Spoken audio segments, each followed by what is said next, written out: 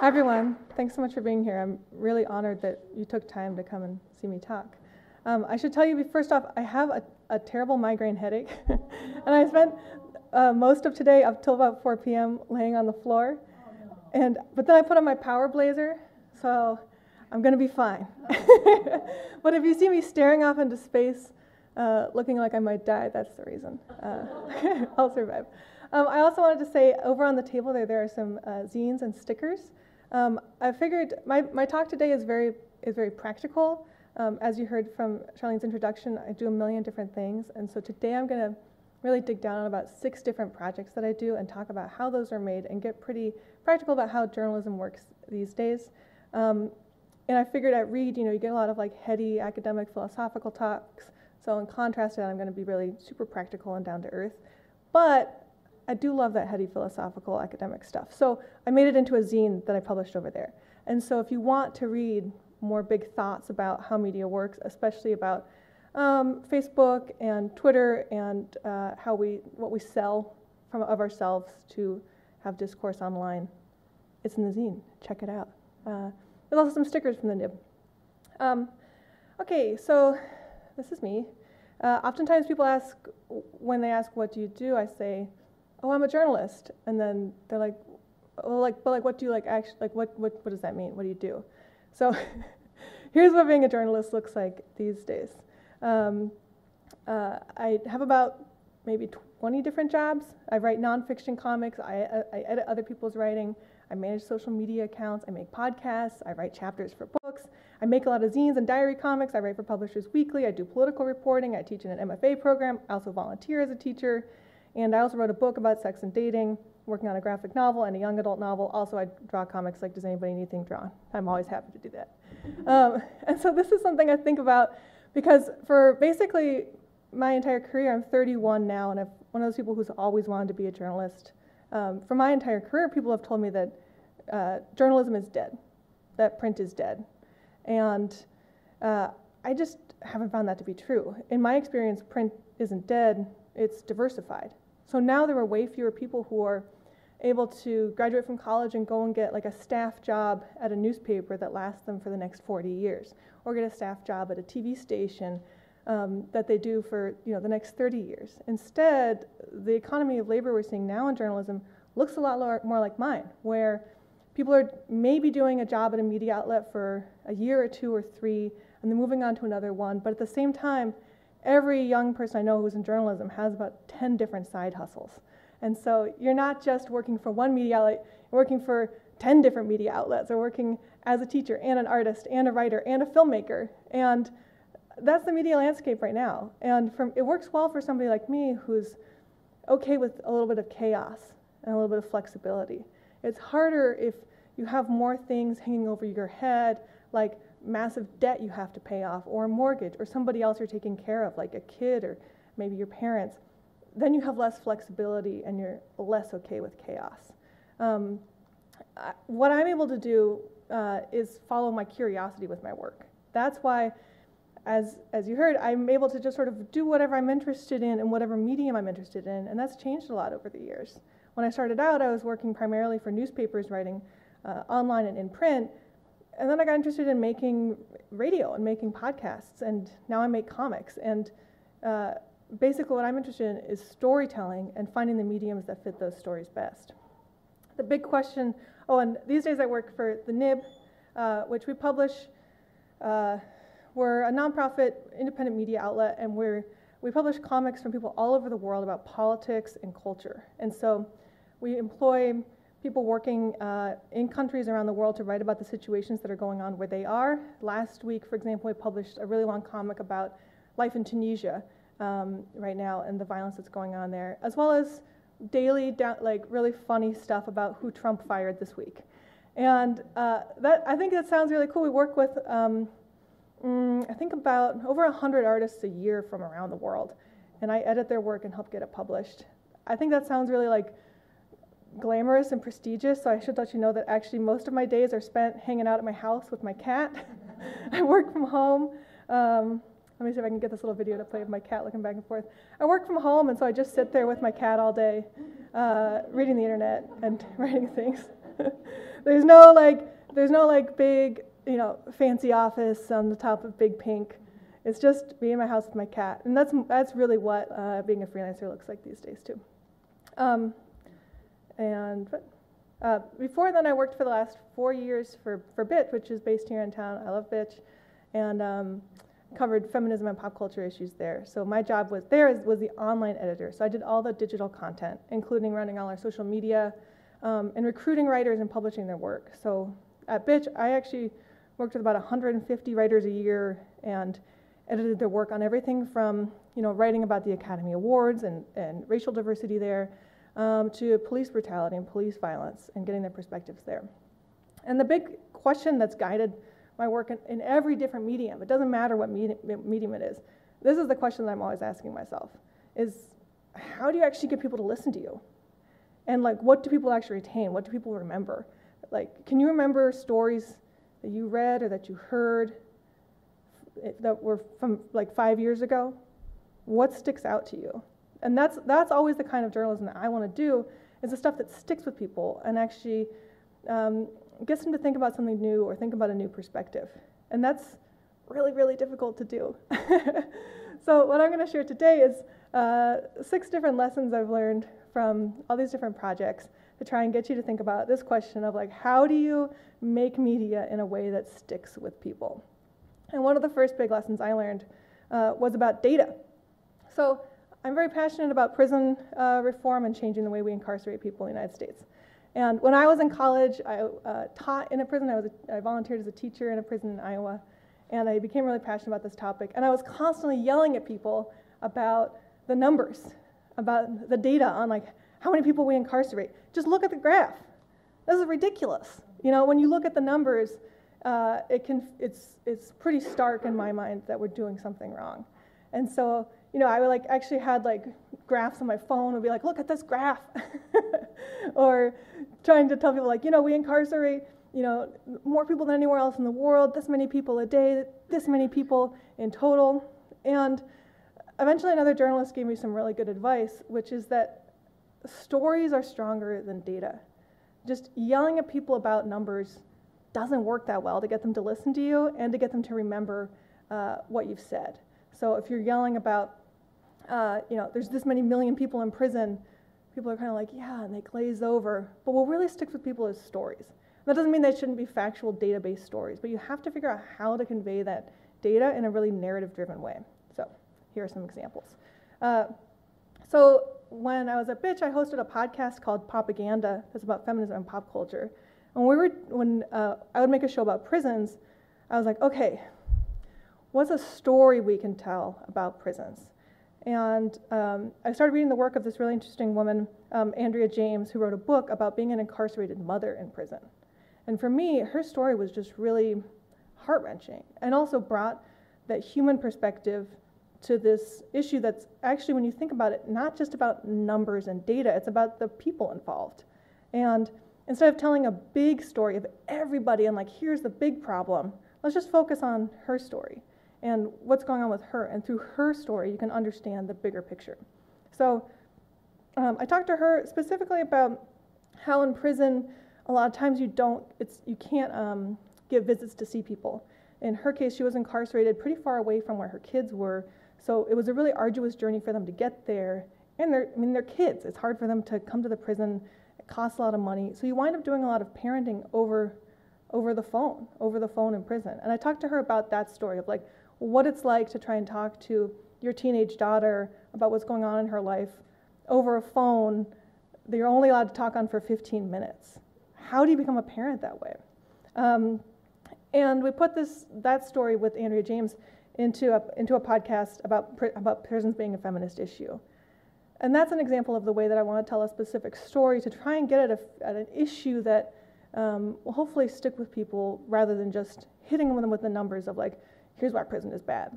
Another example of that is, this is all the way, you can remember back in the days of July 2017, 6 months ago, there were some really big fights going on about healthcare funding. And the Republicans were threatening to yank a lot of healthcare funding from people. So healthcare is a classic issue where there's a lot of numbers there, there's a lot of data there.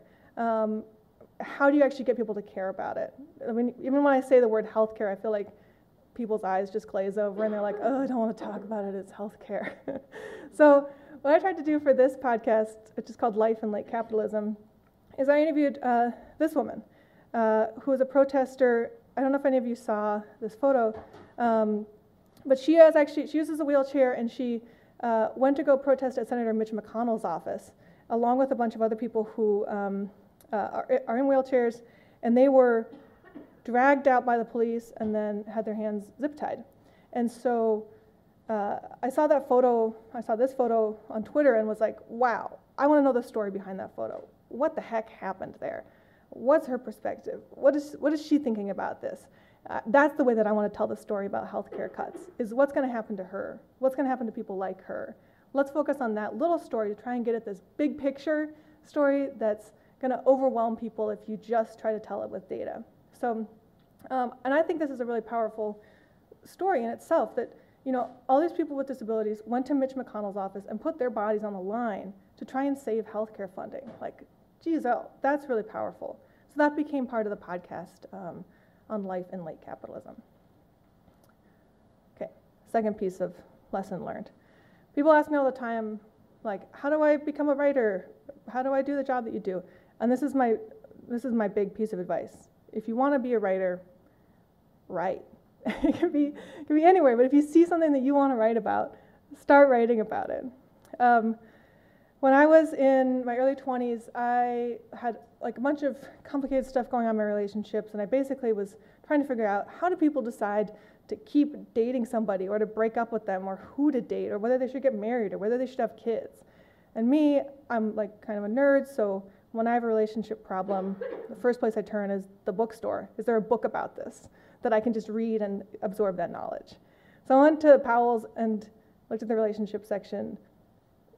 I don't know if you guys have spent much time in like the relationship section of the bookstore recently. It is very bad. I just took a screenshot. This is last week, Amazon's bestsellers in the dating category. Can we just talk about these books for a second? So number one is Texts So Good He Can't Ignore Them by Bruce Bryans. And then the second book is Never Chase Men Again, also by Bruce Bryans. So what's the message here? Are you supposed to send the text he can't ignore, or are you not chasing the man? Which type of social manipulation and emotional labor are you performing? A or B? I don't know, Bruce. There's also the 31 Prayers for My Future Husband is right up there. Why Men Love Bitches, which is one of the book. A lot of like relationship books are basically like, here's the silver bullet. You act like this. There's also, here's some more. There's like, you act like a bitch and then he'll love you. And there's also the Man God Has for You, a really popular book called Act Like a Lady, Think Like a Man. He's not that interested, he's just passing time. 31 Prayers for a Future Wife, A Couple's Devotional. These are rooted, a lot of the best-selling relationship books are rooted in religion, they're rooted in Christianity and a Christian ethos of what a healthy relationship looks like. They're also really rooted in a distinct gender binary characterized by really old school, traditional, outdated norms. Act Like a Lady, Think Like a Man is a good example of that one. Some of the other most popular relationship books out there right now, I mean, these are bestsellers, are written by pickup artists. Do you guys know what pickup artists are? Okay, pickup artists are like men who employ a series, like a category of behaviors to try and snag women that involve things like insulting them, negging them, so that then they love you and they want to be with you. A lot of these books are written by this guy whose name is literally Mystery. So another best-selling book right now, another best-selling relationship book is this, The Power of the Pussy. If Men Are Dogs, This is Animal Control. And, and here are some of the basic tenets of the book. I just don't want anything to do with any of these books. And what I think about from a relationship is I don't want to figure out how to like snag a man and get him to marry me. I don't want to get my relationship advice from the Bible. That's not my values. I don't want to have a relationship advice that's based on emotional manipulation and lying to people and trying to trick them into dating me. I just want to be happy and healthy and figure out what I want and figure out how to express it. And so I saw that there really wasn't a modern, current dating guide out there for somebody like me who was interested in those things. So I decided that I should write it, because I didn't see the kind of representation that I wanted in that form of pop culture. I decided I'm going to make my own representation here. I'm going to make my own media in this case. I started writing this book called Sex from Scratch, Making Your Own Relationship Rules, where I went around the country and I interviewed about 100 different people about their relationships and the conflicts that they came up in their relationships and how they solved those conflicts, or how they didn't, and what they're still working on. And I focused on people in like non-traditional relationships. So people who are non-monogamous in open relationships or open marriages, people who've decided that they're never going to have kids, people who've decided that they're never going to get married, people who identify as genderqueer or non-binary. Because I thought that those people would have done some critical thinking about their relationships, to have figured out, oh, I want something that looks different than what I see on TV.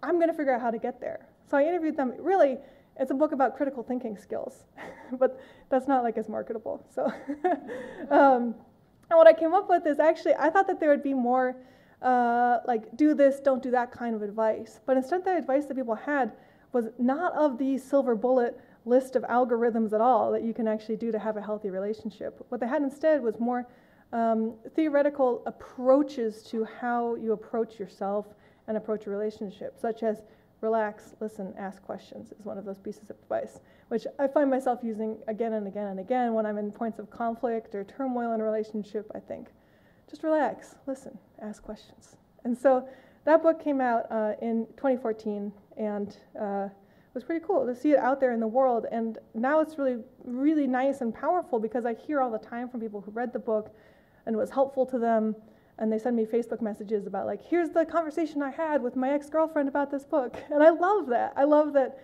you know, I saw something that I felt like was missing from our media landscape. I was able to make that piece of media, and then people find it useful even 4 years down the road. People also message me and say, hey, I liked your book, but like this was missing, I want to know more about that. I like that feedback too. I think that's really useful, and to me that means people are reading and being critical, and that's really special and important. Okay, third piece of advice. You guys following so far? So people are taking notes. That's wonderful.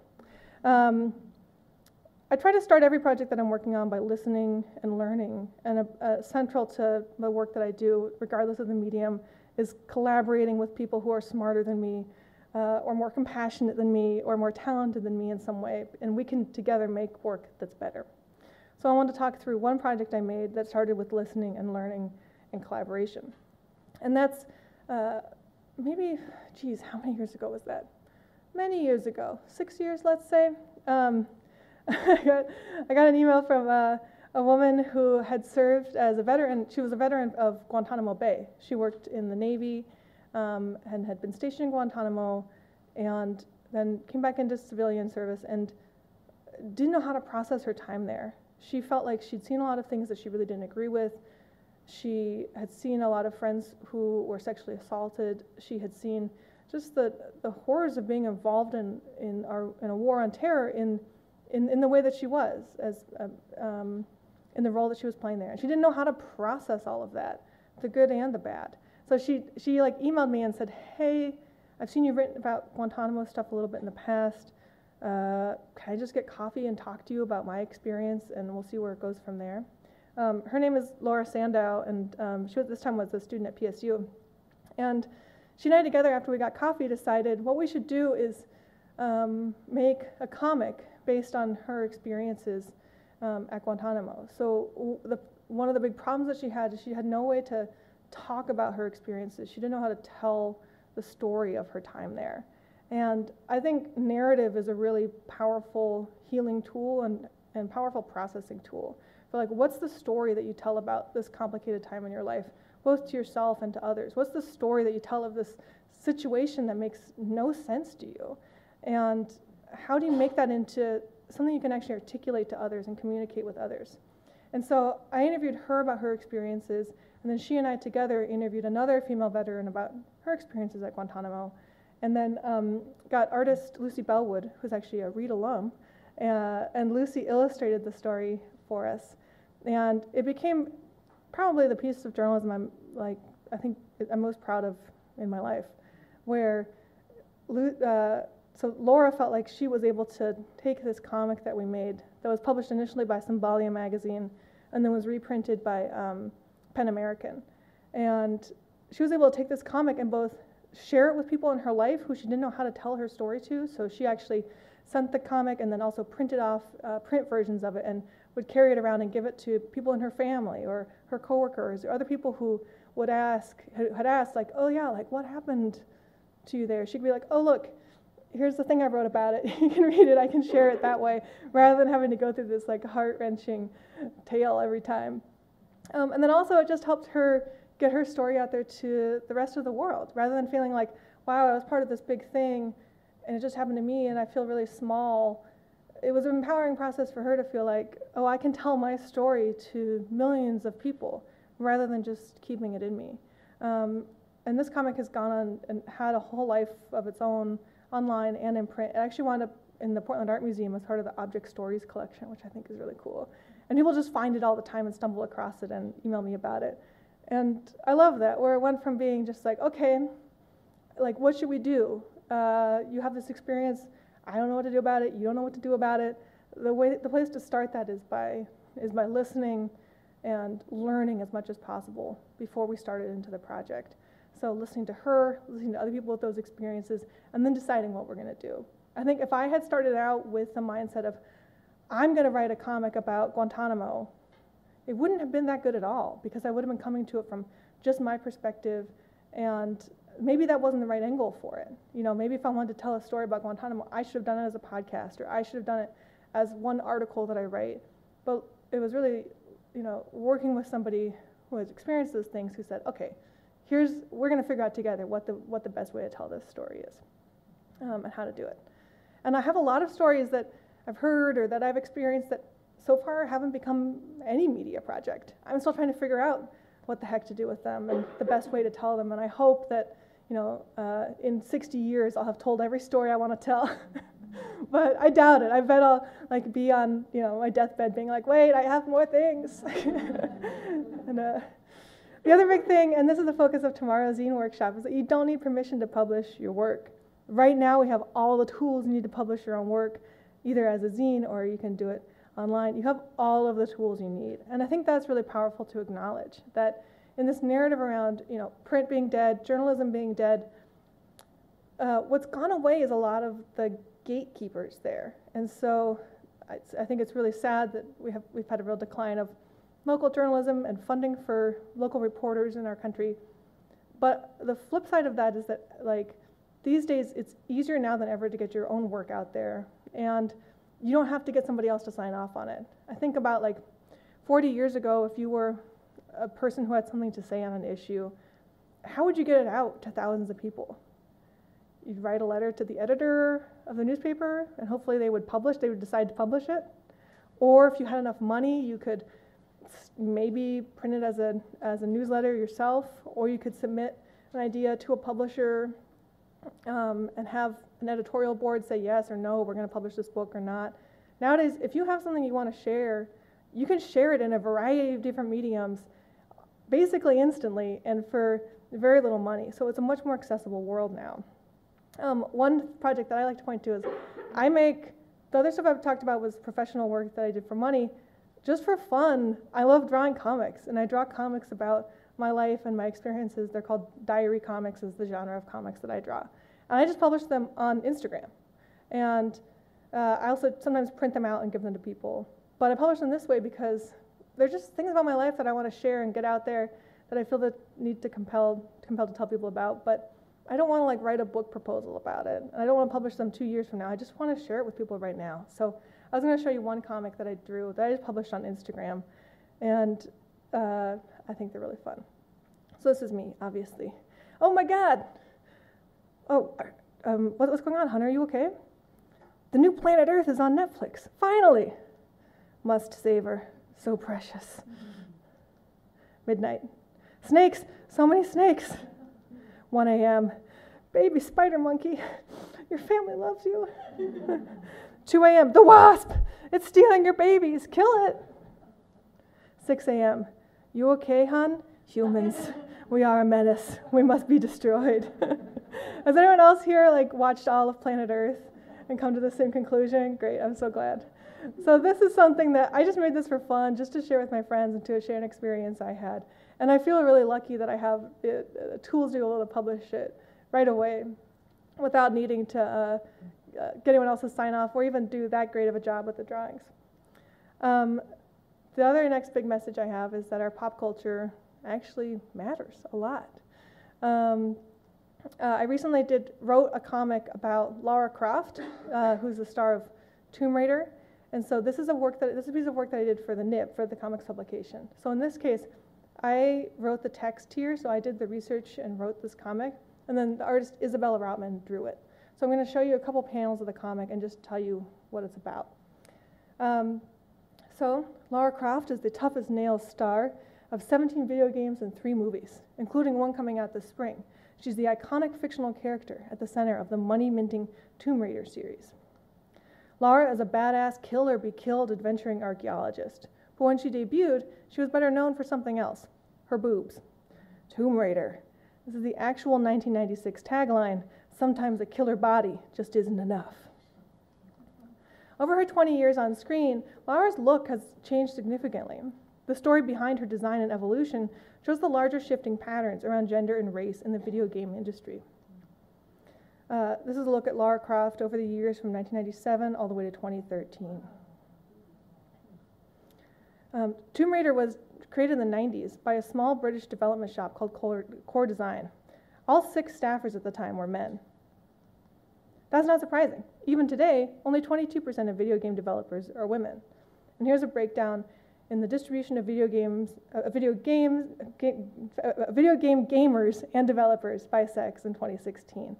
So you can see the sex of gamers is about 60% men and 40% women, and the sex of developers is much more out of whack than that.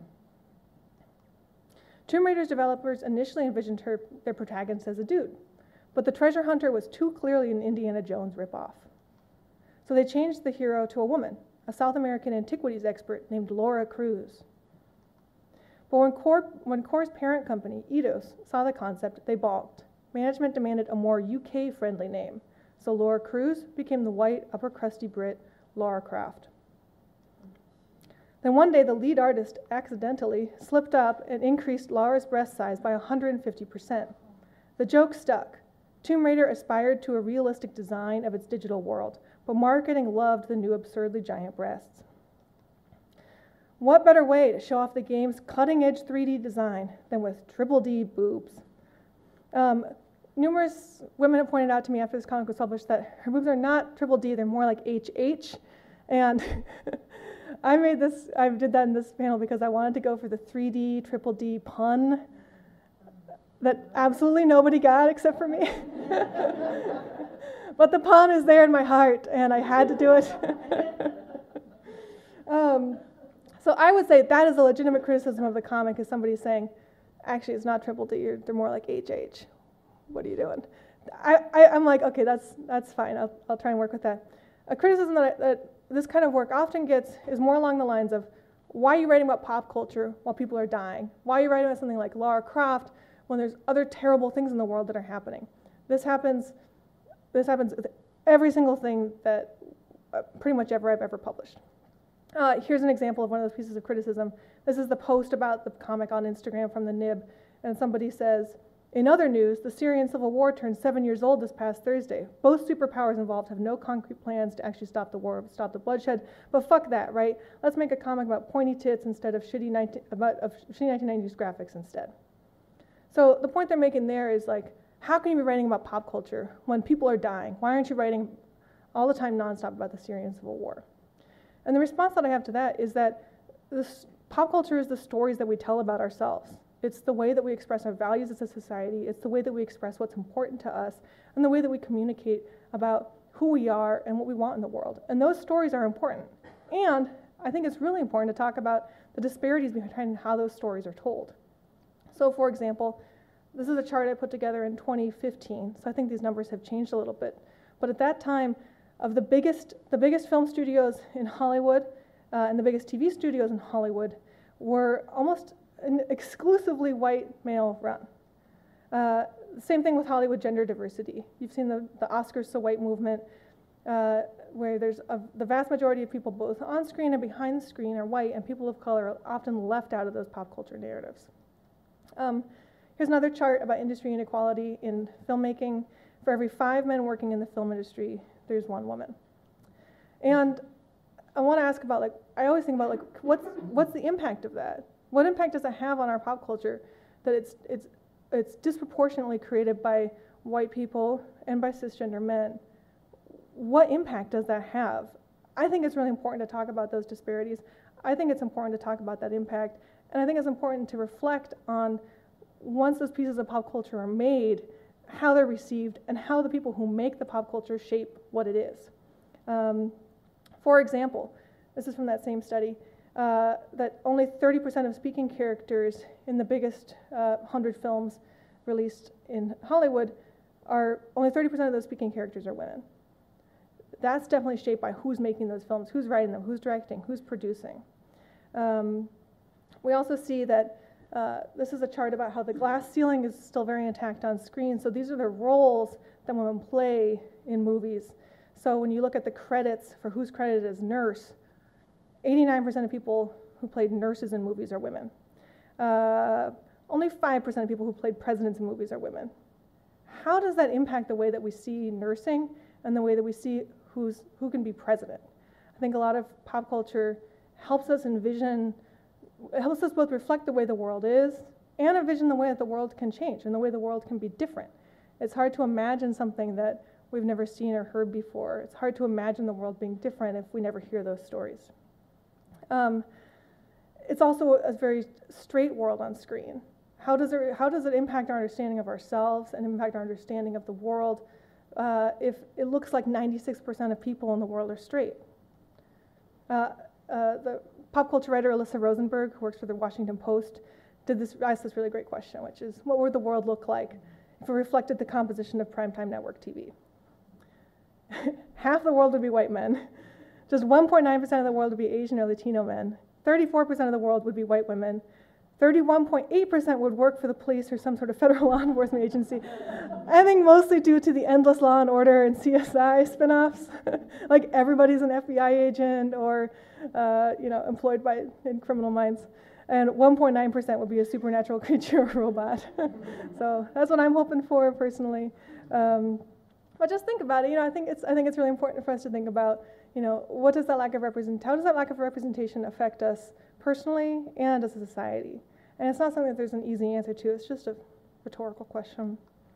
But I do have some answers, which is, I like this. I put together this little presentation of terrible relationship advice I learned from TV and movies. Because I think, especially from a dating and sexuality perspective, it's important to think about, okay, who are writing the movies that we're seeing that are portraying the way that relationships can be? Bringing it back to the research I was doing on the book that I wrote, what are the stories we're telling about relationships, and what kind of role models do we have? A lot of the role models we look up to maybe our parents or other family members, our friends, but film and TV is a big place where we learn about how our lives can be. So, who can name this movie? Nobody? One of the Twilights? One of the Twilights. Okay, yeah, thank you. It's Twilight, and in this movie, there's basically a love triangle. They're all competing after each other, and a big message of this movie is that jealousy is the equivalent of love. That really, if you're in love with somebody, you should be ragingly jealous in order to compete with other people to win their love. Who can name this show? Anybody? The Bachelor. Thank you. You guys, you all over here, nailing it. The Bachelor. Can you explain the premise of The Bachelor? Women competing for one man. Yeah. Trash each other and be awful. So on both The Bachelor and The Bachelorette, there's one person who's like the eligible bachelor, bachelorette, and then there's, I think, 13 people who compete to win them every season. And that sends the clear message that dating is a competition. It's not something that we do with mutual respect and honesty and communication. You fight each other and one person wins in the end. Aladdin? Yeah, I think one message from this movie is that if you have a crush on somebody, you should completely lie about who you are in order to get with them. Pretend you're a prince, don't tell the truth. It's terrible. Say Anything. I do love Say Anything, but come on, he's kind of a stalker. If I looked outside and a guy I didn't want to talk to was standing there holding up a boombox, I'd be like, run away. Friends, the season finale, I think one of the messages here is that all good relationships end in marriage, which this isn't true. You can have great relationships that you wind up breaking up. You know, great relationships where you wind up maybe getting married and getting divorced again, and that's the way that a healthy relationship looks like. So I think about, okay, well, when we're thinking about who's making our pop culture, what sort of stories are they telling? What sort of messages are we sending? And how is that determined by who's making that culture?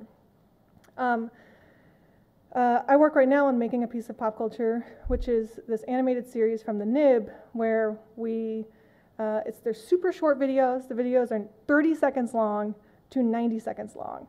So short, because they're made for YouTube and people don't watch long videos. And they're political satire. And this has been a really fun experience for me. I never thought of myself as somebody who would do comedy writing for animated videos, but that's the way it's wound up. And one video I wanted to talk about is I wanted to make a video about climate change, but it has to be funny. So how do you make a funny video about climate change? So the first thing I did was started off with writing a script. So here's the script that I wrote. The piece is called Hot in Here, because I thought we could use that song, and it turns out you can't. It's totally copyrighted, and you would get sued. But I was thinking, okay, call the piece Hot in Here, and it's set, I'll just read you the intro. A huge convention center stage festooned with red balloons and American flags. On stage is a podium in the center. Trump is standing there, barely visible. Behind him, a jumbo screen that stretches from one side of the stage to the other displays his face. A big banner hanging on the top of the screen says, Republican National Convention 2024. In the foreground of the scene are black silhouettes of the backs of convention goers and audience members who are waving their arms. The place is obviously packed. We hear the sound of the crowd for a beat before Trump starts his speech. My fellow Americans. So I thought of setting this piece at the Republican National Convention in 2024 so we could talk about how we're going to be talking about climate change about 8 years in the future. And in my conception of the script, Republicans have actually embraced climate change because climate change is good for business. They're excited about the benefits that climate change brings in terms of melting the sea caps to get better trade with Russia and that sort of thing. And so what we did here is an artist named Maki Naro does the thumbnails here. He thumbnails it out. This is called a thumbnail because making a really small little drawing of what it's going to look like. And then you go from making a thumbnail to doing the inks and colors. And then that's given to a team of animators who actually bring it to life. And I have the animated video that I'm going to show you here. Let me make sure I don't have any more process slides. Oh yeah, so here we go. I'm going to show you the finished animated video about that I wrote that he did. So let's go. My fellow Americans, thank you. I am honored to accept your nomination for my third term as your president. And let me say, to the losers that didn't vote for me, I hope you're enjoying Guantanamo Bay. I look out at all of you, Republicans, Redditors, Minutemen, Handmaids, Nazis, Pizza Gators, Kid Rock, voting delegates from our friends in Russia, and I see the future. Our future is a tremendously big opportunity. Our opponents say those opportunities are sad, okay, very sad. Our country and the rest of the world is getting hotter. It's 2024. We're ready to say it. Climate change is real. Real good! Turn up the heat, people, okay? Let's hear some noise. Every year since 2014, we've hit a global heat record, okay? That means more bikinis, okay? Who doesn't love a sexy prime piece of woman in a teeny weeny bikini, okay? The ice caps, they're melting. All right, that means more trade routes to Russia. We're in the middle of a global mass extinction, which means no more sharks. Stoked on global warming, bro. Rising sea levels are flooding our cities, okay, which means more money for boat builders. So many boats. I mean, you won't believe this. Lots of rigging. And I'm not talking about the election. Increasingly dangerous megastorms means more beautiful family time, okay? And that's what really matters. Family. Well, I like him. Straight shooter, you know, patriotic. Yeah, maybe we should give him another chance. I mean, how bad could he be? God dang it. Do we have a backup generator? Nah, I had to barter it for the toothpaste. Oh, nuts. So, what's the point of that video? Not really. I think about, like, what's the point? What's the audience there? What is the point of making that kind of video? For me, it's political satire. It's pointing out the absurdity of our situation right now, the absurdity of where it's going to go in the future, and trying to, through humor, get people to recognize how ridiculously screwed up our situation is. And what's interesting about this video particularly is that it came out over the summer, and then very quickly after that, actually, a Republican wrote an editorial in favor of climate change, saying that climate change, don't believe the hysteria over carbon dioxide. His reasoning, as the Earth warms, we're seeing beneficial changes to the Earth's geography. For example, Arctic sea ice is decreasing. This development will create new commercial shipping lanes, will provide faster, more convenient, and less costly routes between the ports of Asia, Europe, and Eastern North America. And I was like, that's what I just said in the video, making fun of you.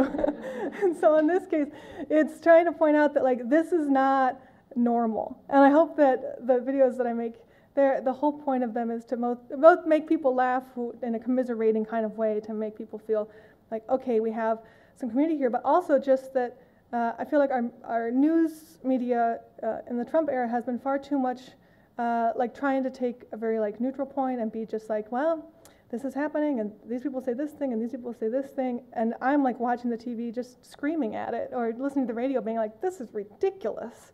And so that's the tone I'm trying to hit with these videos, is saying like, this is not a normal thing that's happening. This is really absurd and ridiculous, and we need to do something about it, and we should be able to both laugh at the situation we're in from a dark humor perspective, but also recognize that like we are all going to die. So we should do something about it. And that's why I think that kind of pop culture matters. I feel like we're not seeing the kind of representation I want to see on TV around political discussions of Trump and especially environmentalism.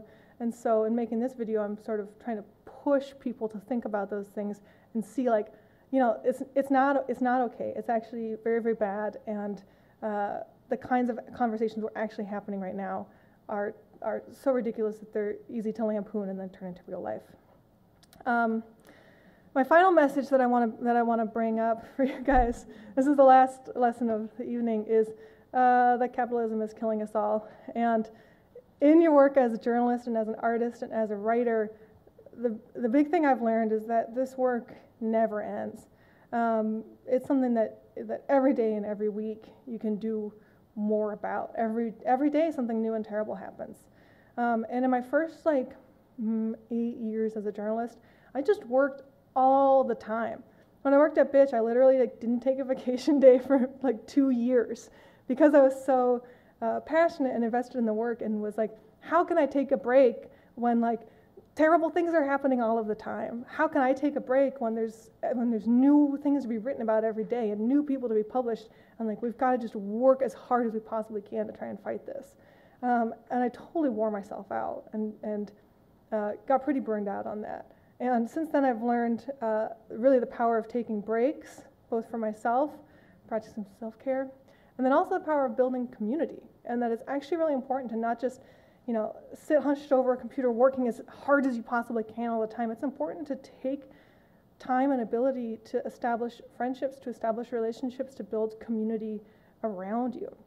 A book about this that I really like that just came out last year is called Emergent Strategy. It's by Adrienne Marie Brown, and it's about healthier approaches to activism.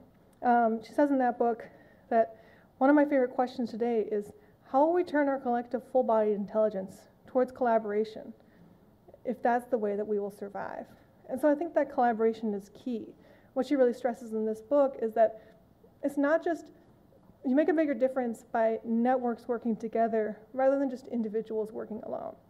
And so I think a lot of times artists, creative people, and media makers, myself included, can get too focused down on just doing our own thing and doing it as hard and as much as possible. And it's super important to build those networks and build those connections, and to see that as something that's important to do and take time for. So that means making time to have dinner with people, making time to to see your friends, making time to go to events and support people that you like, because those are the things that build connections and build community, and you shouldn't feel like that's a guilty pleasure at all. It's especially for readies who I feel like are too focused down on just like, gotta get this thesis done. And what's so valuable are those connections around you. So make time for fun and make time for those friendships.